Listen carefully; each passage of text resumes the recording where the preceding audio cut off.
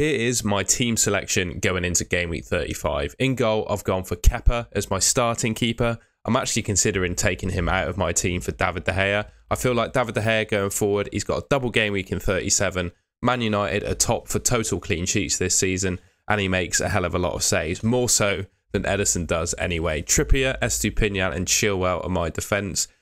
Not expecting the world from Trippier and Chilwell this week, whereas Estupinian, he's got top clean sheet odds as Brighton do against Everton. Rashford, Grealish, Mitoma and Salah are my midfielders. I don't really need to say any more about those, apart from the fact I've benched Solly March so far. I just feel the other players in my team are better than he is. Ollie Watkins, Haaland and Isak. Ollie Watkins could be the player I take out for March, but I just feel with the penalties he's got for Aston Villa, he's a better option.